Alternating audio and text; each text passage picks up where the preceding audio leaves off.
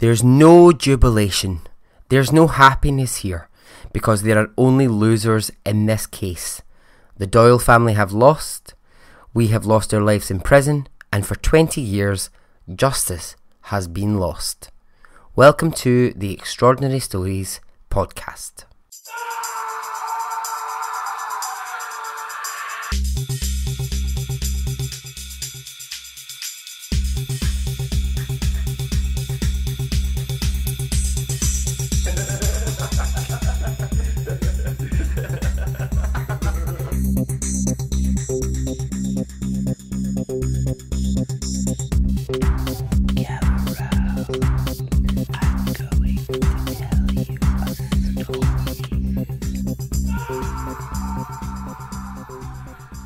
Hello and welcome, it's me, Barry Henderson. Thank you if you are a returning listener, and welcome if you are new. So we're on episode 8 at the moment. The love for episode 7, the Tracy Andrews case, was really nice, so thank you to everyone who got in touch about that particular episode. I want to start by saying thanks to those who've shouted me out on Twitter. Really lovely to get a shout out from Once Upon a Crime podcast, which I've been listening to for a couple of year now, and that's a great podcast. So well researched and just told in such a lovely way. I'd like to say hello to podcasts we listen to on Facebook. That's a really excellent group to join as well. People are really willing to help you out if you're new to podcasting and need a hand. At the end of the podcast, I'll give you the info of how to get in touch with me. It would be really lovely to hear from you. Hello to Alex K in Australia for all your lovely comments on Twitter. They're really appreciated. And a big thanks to all the Instagram followers this week too. I've had a real surge in followers. So it's nice to see the podcast is getting some love. I received an email actually from, what's her name? Gemma Grancher. So hi Gemma. She was asking me if I would talk to her about an article that she's writing on how podcasts are researched and the research and recording process. And then she asked me a question which made me laugh. She said, "Are you planning to release more than one episode a week?" Now, that is tricky, and I would love to be in a position where I could be releasing more than one in a week. But at the moment, work-wise, that's quite difficult. But I am planning on trying to maybe put out a little mini episode that might just be sort of 10-15 minutes long in the middle of the week, where I can just share shorter stories, just sort of more, smaller, weak and briefer stories. So thanks for that question, Gemma. I am really working on it. I guess that got me to thinking, actually, it made me sort of think, people listening, what are the stories you think are worth sharing? Now, I can do all the research in the world, but people out there listening, you must have some crazy stories to tell, either about yourself, your friends, your family, things that are local to you, things which just blow your mind. Well, send me them. Send me anything. Send me a link, send me a few words. I'd really like to hear from you. It's extraordinarystoriespodcast@gmail.com is how you would do that. Yeah, get in touch, let me know a story that either you would like me to cover or a story that you just think is extraordinary, just a bit weird, a bit mental. Get in touch and just let me know. Okay, that aside, let's get to this week's story. This is one that I've wanted to do from the very beginning, but it's a story that I wanted to just get it right, and in order to do that I had to read an awful lot and I had to watch an awful lot. So I just wanted to make sure I had all my ducks in a row, or whatever that phrase is. I had all my facts lined up correctly. So I finally got there with it, and the story this week is the story of the Glasgow Ice Cream Wars. Now that's a light-hearted title, but there is very little that's light-hearted about this story. Obviously every true crime story is upsetting, and we'll all be affected by different stories in different ways. It may be that you hear one and it breezes over you and you don't have much connection with it, and it may be that you hear one and it absolutely hits a chord with you. I'm not saying this one absolutely strikes me to my core because anything like this has ever happened to me, but I think because it's Glasgow based, and I remember this happening, although I was very young. I remember it in the press and I remember it being talked about. I think that's why I felt like I wanted to get it right, and there are some quite upsetting parts to this story. The Glasgow Ice Cream Wars was a turf war in the East End of Glasgow in the 1980s. It was between rival criminal organisations selling drugs, stolen goods from ice cream vans. Van owners were often involved in frequent violence and intimidation tactics. So this is a story of intimidation, murder, and an absolutely shocking 20-year court battle. So we start in the 1980s in Glasgow, Scotland, in the East End of the city. Traditionally, the East not as wealthy as the West, or the South at that time, which were developing quite nicely. The East End of Glasgow has a history. The East was, in those days, a fairly run-down and a fairly poor place. Not so much now. Not at all now, in fact. It's a really developing place. It's lovely. It's got a really up-and-coming feel about it. I'm probably about 40 minutes away from the east of the city, where I am. I do a lot of work in schools, and sometimes I work in those areas.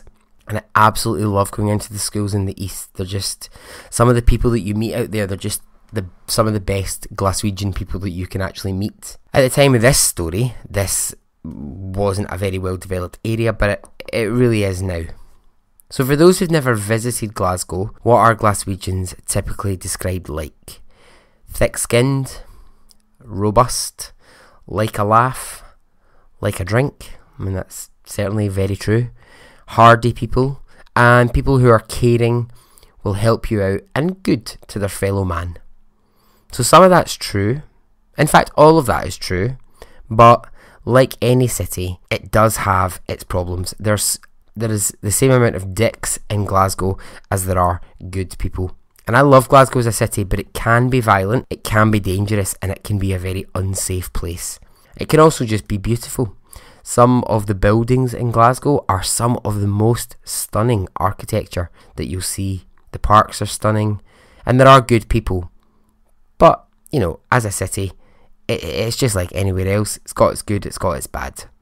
As a city, one of the things that I always think is great about Glasgow, what makes it consistently brilliant, is you get this sort of worlds colliding thing that happens.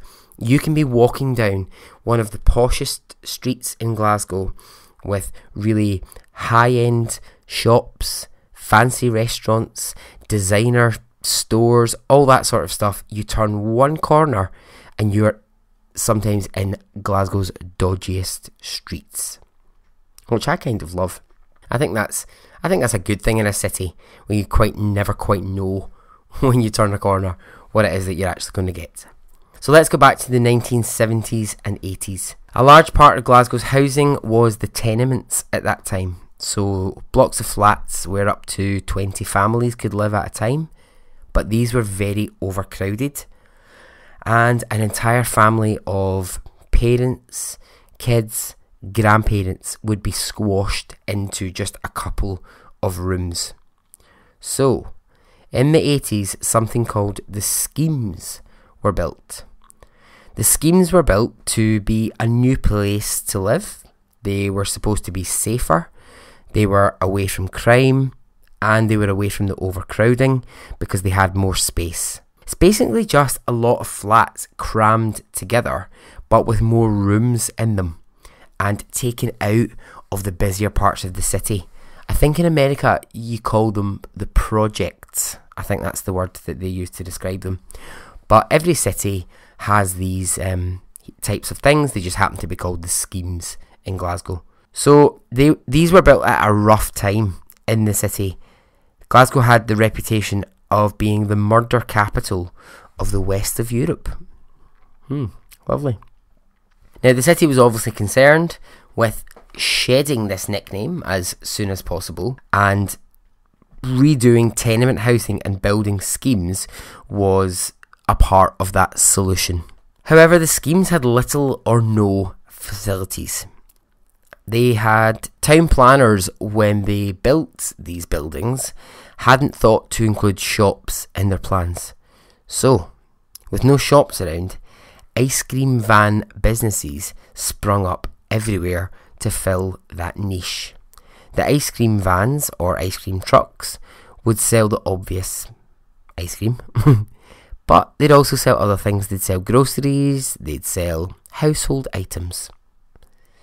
In the 1980s, if you were a van owner, you could make up to £200 a week profit. Quite a lot of money for that time.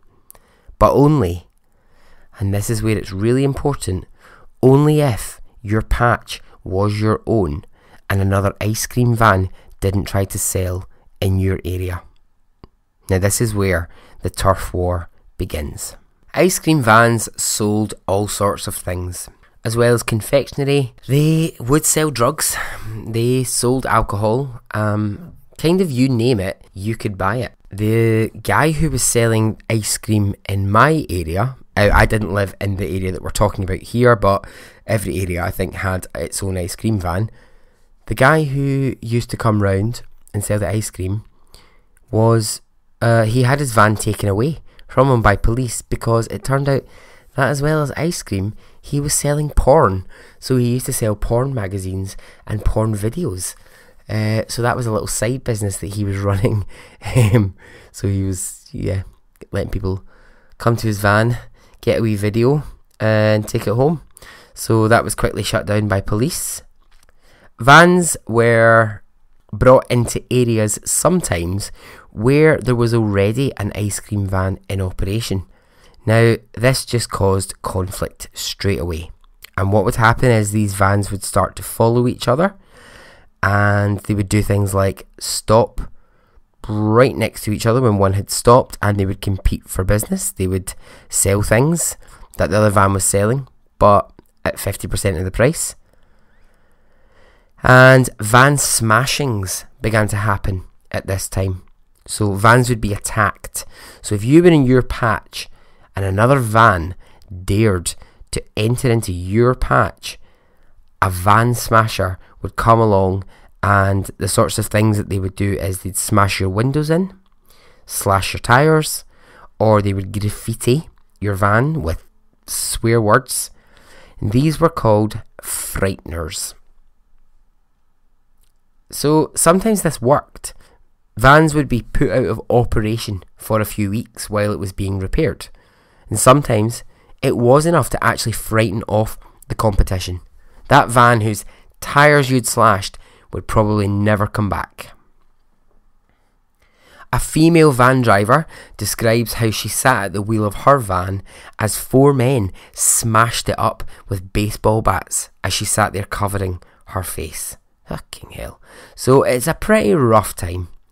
Now, this was in the press at the time, and the police did their very best to keep an eye on it. Let's introduce into this story the very first character we need to know about. So, Andrew Doyle, or his nickname, Fat Boy. And that's a charming nickname for anyone. Andrew Doyle, Fat Boy, was in charge of driving an ice cream van in the East End of Glasgow, and he would drive the van and a teenage schoolgirl would sell the products.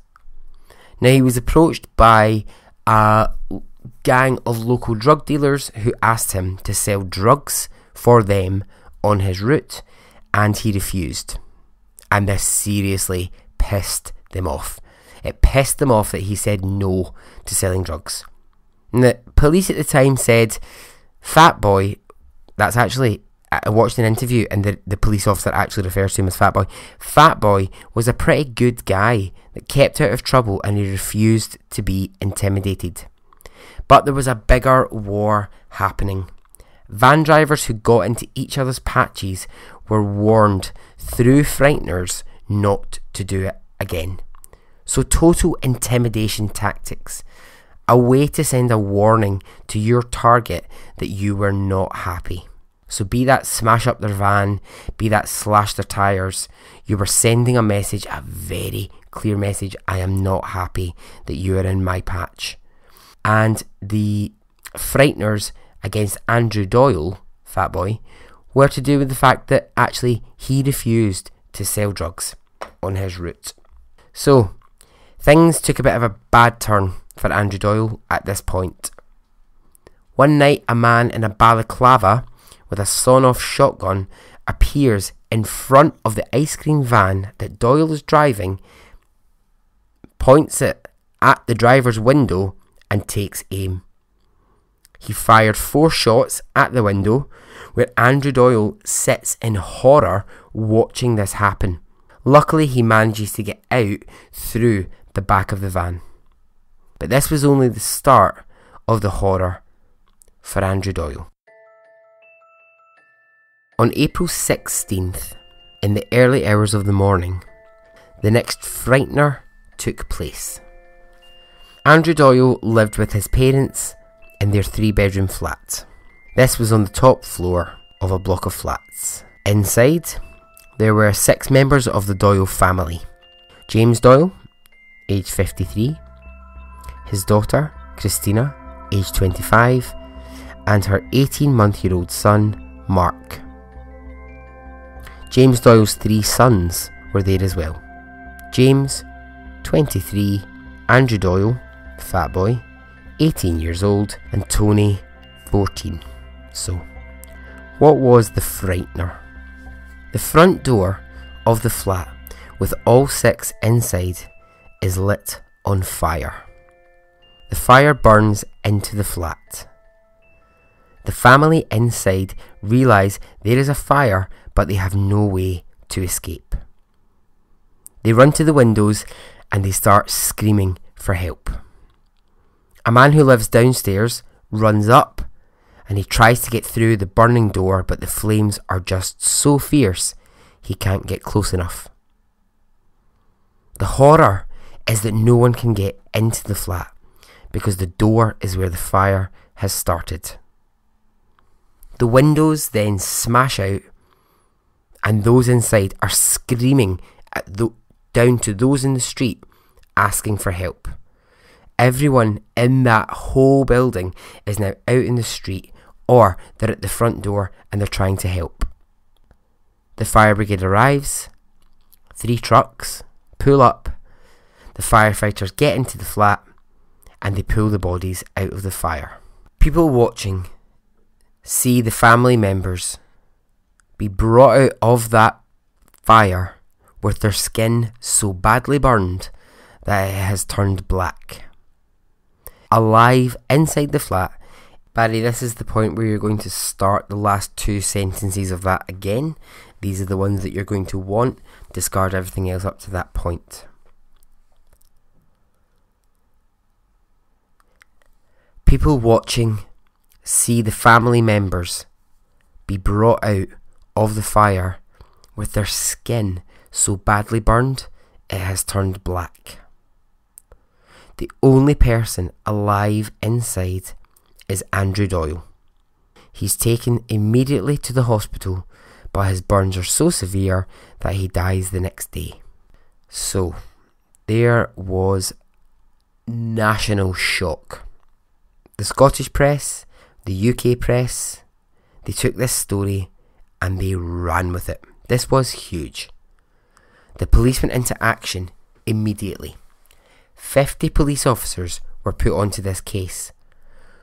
1,500 people were interviewed and 4,000 statements were recorded. Because of the fact it was the Doyle family, there was no doubt this was related to the ice cream wars. So the next and vital character that we need to meet is William Love. In Barlinnie Prison, which is a Scottish prison, there was an inmate named William Love. Now, William Love, I'd say known as Wally. In Scotland, William often becomes Wally. I know in other countries it might be Willie, but Well, that's a name for something else here. A commonly used word for a man's penis. But well, actually, it could have been Billy. Maybe it's Billy. Anyway, so we'll call him Mr. We'll call him Mr. Love from now on. Mr. Love tells police that he had been part of a campaign against Andrew Fatboy Doyle. A campaign to frighten Andrew Doyle into selling drugs on his van when he said he didn't want to do it. He said, I was a part of that campaign. He said the following information. He had been paid by a man called Thomas Campbell. Thomas Campbell goes by TC. Now that's for ease, that's what I'll call Thomas Campbell from now on. And he said he had heard a conversation in a pub where TC was there and the fire plan was put into place. He heard TC say, let's set fire to the door of that flat and we'll frighten Fatboy. So, police get this information from inside prison. Mr. Love is at this point inside Burley on an armed robbery charge and he decides to talk to police. Why? Why does he decide to help the police? Now he himself has said, yeah, I was a part of that frighteners group. I was a part of that intimidation. So why the fuck is he helping police? I'm sure we all know why. It was in order to have a lesser sentence for the armed robbery that he was in for. So he knew exactly what he was doing at this point. Prisoners, when you're in prison, you've only got information to trade on. You don't have an awful lot else that's going to get you an early release. So he is released. And in the underworld and in that world where people know what's going on, they understand straight away this is a deal. They're saying he has lied. This information is completely false. Okay, so far we have Andrew Doyle and his family dead. We have Mr. Love, a known frightener, who's naming a guy called TC to the police. The next character to introduce, also vital to the story, is a man called Joseph Granger. He was a known criminal who police visited often. They asked, what did he know about this? What did he know about this fire? He says the exact same thing as Mr. Love. He too heard that conversation in the pub. He too heard the fire plan. So now that's two witnesses. But he adds something that's even more vital. It's so explosive to this story and to this case. He says, I was there the night of the fire. He says it goes like this. His job, this is Mr. Granger, is to keep edgy. Now, if you don't know what keep edgy means, it's I don't know if it is just local to Glasgow. It's a phrase that I've known since I was really young. Keep edgy is basically the person who keeps the lookout, the person who watches while another group of people do something that they shouldn't be doing. You're the one who's looking out for either the police or you're looking out for somebody coming or a witness. I don't think I've actually, until I've started researching this, I don't think I've heard keep edgy since I was about 15. So that was nice to bring that back into my brain. So his job, Granger, was to stand outside, make sure that no one would come. And he says that TC, who we've already named, and another man called Steele, that they go up to the door of the flat, they douse it in petrol, and they light it on fire. Now, odd that he would offer up this information I mean, more odd that he's actually saying, I was a part of it, I was there. But Mr. Granger also had some criminal activity hanging over him, and all of a sudden, that just disappears. So we've got Mr. Love, we've got Mr. Granger, both of whom in massive trouble with the police. They give these statements, and all of their troubles disappear. So in the frame for the death of 6 people, we have TC and we have Steele. So TC and Steele are arrested. Police burst into TC's house. They start ransacking the place, and his wife's there. They're both in bed.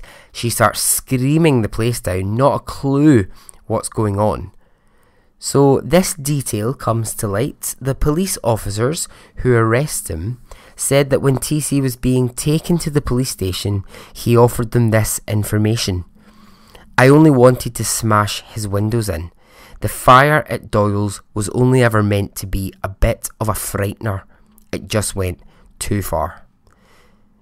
Now, this has became very controversial, because the police officers who arrested him said that he absolutely definitely said these words. He says, fucking bullshit, and never said anything like that. But it ends up being used against him in court, and it becomes a situation where it's him versus the police. It's his word against theirs, and they say, he said, I only wanted the windows smashed in, the fire was only meant to be a frightener, and it just went too far. But everyone around TC says this is absolute bollocks. He would never have said these words. The next piece of evidence that they have against TC is a photocopy of a map of the area in which the flat was, and there is a circle around the Doyle flat where the fire took place. I mean, literally X marks the spot. So again, that's controversial, because people will say TC is a man who, throughout his life, he had been involved with the police a lot of times. Would he be stupid enough to photocopy a map, circle it, kill 6 people, and then actually just leave that evidence lying about his flat? So next, Joseph Steele is arrested, and in the back of the police car, he supposedly says 8 words which would become the basis for his murder charge. He says, I'm not the one who lit the match. And these words become absolutely crucial to the court case. What he actually says, if I just translate into Glaswegian, he says, I'm not the one that lit the match. I'm saying that only because when I looked back over this story, what I realised is a lot of the press at the time, a lot of the Scottish press actually put that verbatim as him saying, I'm no the one that lit the match. But when that was translated into somewhere else, it was, I'm not the one who lit the match. Okay, it's the same words, but yeah, there's an interesting play there in vernacular. So the argument is that actually no, he never said that in the back of the police car. No, he never said those words. However, every police officer who was in that car remembers him saying those 8 words. Again, it's him versus the police. So we've now got a situation where 2 guys have been arrested, and they're supposed to, somewhere between being arrested and getting to the police station, have said these very incriminating statements. And they're against the police when it comes to court. So the trial begins, and it gets really messy. The star witness, Mr. Granger, who, if you'll remember, is the man who said, I'm keeping edgy, he was the lookout. He gets on the stand and he says he never told police any of that information. It's all been invented by the police. It's entirely been invented to make sure that somebody goes to prison for those 6 deaths. He says he wasn't at the scene of the murder. He wasn't the lookout. So, this starts to get weird at this point, because he is the star witness. He is literally saying, I was there, I saw these two men do it, and he gets up in court and changes his story entirely. Now, the only reason that Steele and TC are ever charged is because of these statements. So this is huge. This becomes very problematic for the legal system. But he has a signed statement, and he says, police bullied me into it. They said to him, if you don't sign this, we'll pin this on you. We'll say that you're the guy that lit the fire. And in court, he actually says, and this is quote, I swear on my mother's life, I had fuck all to do with that fire. I like swear on your life. It's a big thing. I feel it's a big statement to make when you say, I swear on my life. Sometimes it's the end of an argument with someone, I think, when there's dishonesty there, when you can say to someone, no, I swear on your life, or I swear on my life. Sometimes that's just enough. It's just enough to end it. But everything at this point is entirely thrown into a spin with the case. So the story starts to change in court. No, TC wasn't actually at the fire, he was at home. But he did plan it. He planned it, but he got someone else to do it. So it keeps going back and forth, and there's this, did you hear a conversation in the pub? Well, Mr. Love from earlier on is still saying, yeah, he did. He definitely heard the fire plot happening in the pub. The judge at this point steps in because the case is becoming so complicated and so messy. And you have to remember, this is being watched by everyone at the time. Now, we're in the 1980s, so we're not quite at the level of, people being able to watch court TV or watch that sort of stuff. But the press is all over this case, and it was such a huge talking point in Glasgow because of the absolute brutality of 6 deaths. But the question hanging over it was, are the right guys being tried for this? What is this complicated web of people?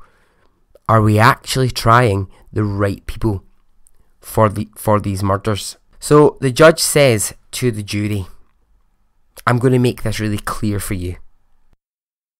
If you believe that Mr. Love heard this conversation in a pub, then you absolutely have to find these men guilty. But if you think Mr. Love has lied, there can be no conviction here. So it's turned over to the jury, and for 2 weeks they deliberated. They come back, they return the verdict, and it's guilty. TC and Steele are both given life in prison. What had convinced the jury? No one could understand. Steele and TC continued to claim that they were innocent of these murders. TC was interviewed in prison, and he spoke at length about his childhood and the fights that he would get into and the gangs that he ran around in. But he said that changed when he got a bit older, when he got married and when he had kids. He settled down, but he says police refused to believe that. They thought he was caught up in way more criminal activity, and that this was just a chance to pin something on him and get him in prison. So a setup to get a man in prison that they had always hated. So had the right people in the ice cream war murders been put in prison? The general thoughts were very confused. Some said yes, some said no. I have a memory, I would have been about 11, about 11 or 12 when this happened, and I remember being at my grand's house, and this topic, it was so big. people were really passionate about this story. My parents, my aunts, my uncles, they would get into huge arguments over yes, those two guys did it, or no, they didn't, or some thought it was a massive police fuck up and that actually this was just all we were watching a massive miscarriage of justice unfolding in our eyes. Other people felt sure that actually these two guys were guilty. Then something comes to light. There is an absolutely glaring error, and it's a really fucking obvious one. Mr. Love says that the conversation he heard in the pub, the one that got them convicted, happened on March the 23rd, which was a Friday. However, he'd also committed armed robbery 2 days before and was in hiding from the police. He had an alibi for that Friday, and that alibi did not involve being in a pub. So he had two very different stories about where he was on that day, and only one of those stories can be true. So when this happens, TC and Steele decide they want an appeal. The appeal happens, but the convictions are upheld. And at this point we find out the following, that the gunshots fired. Do you remember me talking earlier on about Mr. Doyle sitting in his ice cream van and someone appears with a sawn-off shotgun and they fire at his window? That was actually Mr. Love that had done that. Not a random character from anywhere else, but an actual central character to this story. Why that came out in court in the appeal and not beforehand, I don't really understand. People knew Mr. Love was a frightener, and they knew that he had done a lot of bad things to a lot of ice cream vans at the time. But these people were never invited into court, and it's not clear why. So now, TC and Steele, they're still in jail. Whereas Mr. Love, the man who put them there, he's living in a houseboat on the Thames in London. This is years later, so we're talking, I think at this point, 10 years down the line. These guys have been in for 10 years. Now he's tracked down by Channel 4 in the UK, and he gives an interview, and he is brutally honest about his role in all of this. He says, yeah, I did. I shot at Doyle in his van. He says, and this is big, he says to a TV reporter, yeah, it was all fabricated information. I never heard a conversation in a pub. The interviewer says, but where did it come from? He says, you tell me. So it was reported at this point it was a deal. I mean, of course it was a fucking deal. Of course it was a deal. Police told him, we'll set you free from your armed robbery charge if you stand up in court and you lie. You stand up and you point the finger at these two men. You say that they went to that house that night and they set that fire. You're a free man. So now we know. Now the facts are out there. Okay? These two guys are in prison based on a false statement. The guy who put them there actually says these words to camera in a documentary. So it gets worse now when Mr. Granger, who was the guy who was on the lookout, says police told him, you will be charged with the death of these 6 people if you don't sign a statement that says it was TC and it was Steele who started the fire that night. So he did, and he was terrified. He was terrified to withdraw the statement. He was terrified to sign it. He's got nowhere to go at this point. He is totally trapped. Now this is a mess when all of this information comes to light. For a police system who pride itself on being the best, and I'm going to say, yeah, I do think Scottish police system is great. I think the Scottish justice system is really good. And we're talking, obviously a good few years ago. This is the 80s, but what a fuck up at the time. Inside prison, TC had gone on a hunger strike and had remained in solitary confinement without eating for 97 days. He says, "I didn't want to die, but I expected to die." During that time, he only consumed black tea, but police took this away from him. He was 10 days into having no fluid and having not eaten for nearly 100 days. Fucking hell, I can't go 3 years without eating. And they took everything else away from him. They took his paper, his pen. They left him with nothing in his cell. It was at this time that 16 prison guards came into his cell and they attacked him brutally with truncheons and weapons. So his face, his body, his testicles were beaten brutally.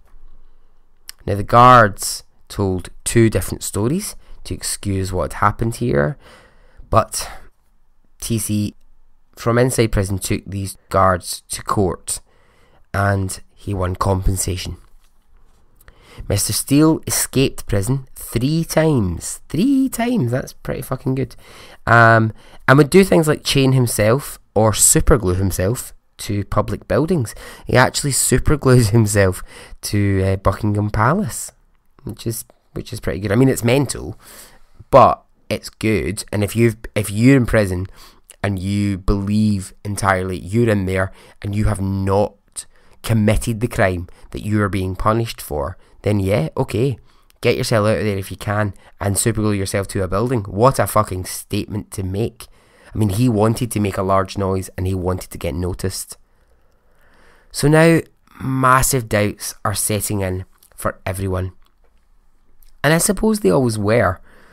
But now, in the event that both of the guys who made the statements that put the other 2 in prison have come forward and said, yeah, they're not true, this is, a huge mess.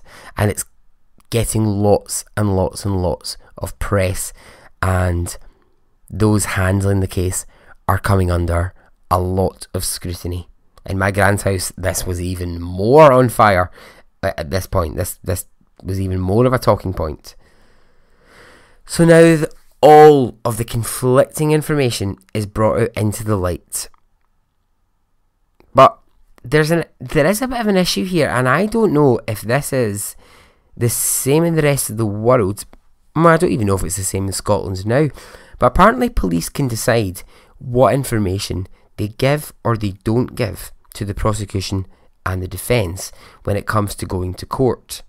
Well, I know that there's millions of cases where in the world someone has gone to prison, been wrongfully convicted, and it's come to light that police just didn't give that information. But I think the difference is, I think it's actually okay over here for police to say, no, we're not going to give them that bit of information in order to prosecute that person or in order to possibly get that person off. I'm not really an expert in that, and I've tried to do some research, but I'm not sure that I quite found the answer. If anyone is an expert out there, then, get in touch, let me know. I actually genuinely would like to know the answer to that, because I don't think it's a case of full disclosure. I don't think you have to hand over everything. So just to complicate this, don't worry, this story has got lots of turns and twists and things happening, but we're nearing the end now. Mr. Granger is arrested for perjury, for standing up and lying. Now the irony being, he's arrested for standing up in court and lying, and it's the police that put him up to lying, so that's just completely fucked up. But he's put into prison with TC and Steele. So in one jail, you have the man who sent these 2 innocent guys to prison, and the 2 innocent guys who are there because he fucking lied. I mean, that is a nightmare. So 12 years into this whole entire mess, it goes to court again. The case is re-examined, and both men are set free.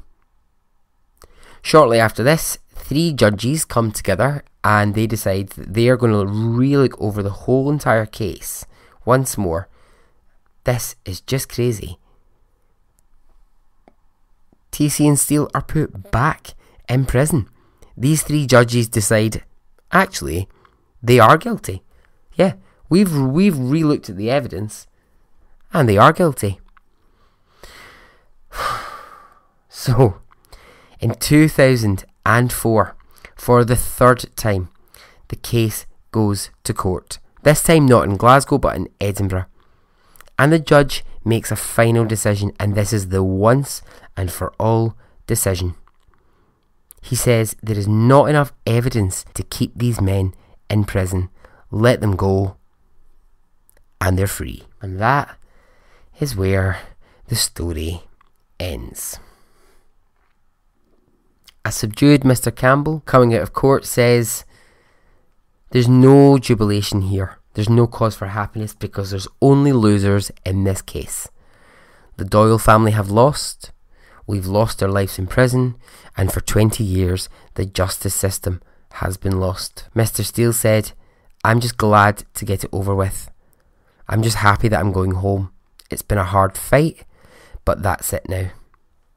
So lawyers for the 2 men are now seeking compensation, and there is calls for a public inquiry. And so ends the story of the Glasgow Ice Cream Wars.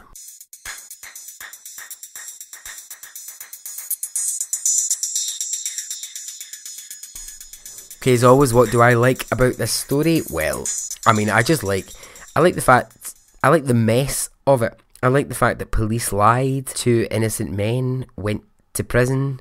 Just the utter miscarriage of justice, or just the absolute mess of it. It baffles me. It just totally baffles me. Obviously, it's also close to me, this story, because geographically it's close to me. And also I have young memories of living through this story. But I'm really glad that these guys are free now. I'm glad that they're out. And maybe we will never know who it was that actually went up to that house and lit that fire. But I'm glad that 2 men who didn't actually do it, or who we can't prove did it, aren't rotting in jail for something that you can't prove beyond a reasonable doubt. Okay, I really hope you enjoyed that. So, it would be lovely if you wanted to get in touch. So if you want to get in touch on Twitter, it's at Extra Stories Pod. If you want to get in touch on Instagram or Facebook, it's Extraordinary Stories Podcast. If you want to send me an email, it's extraordinarystoriespodcast@gmail.com. It would be lovely to hear from you. And you could possibly, if you have a second out there, and you could possibly go and give me an iTunes review, that would be amazing.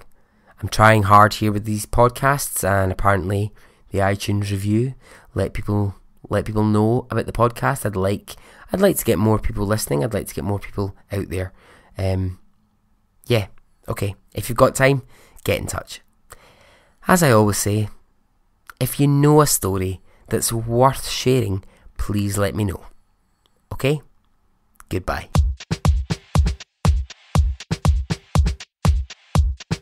It didn't affect me really one way or the other.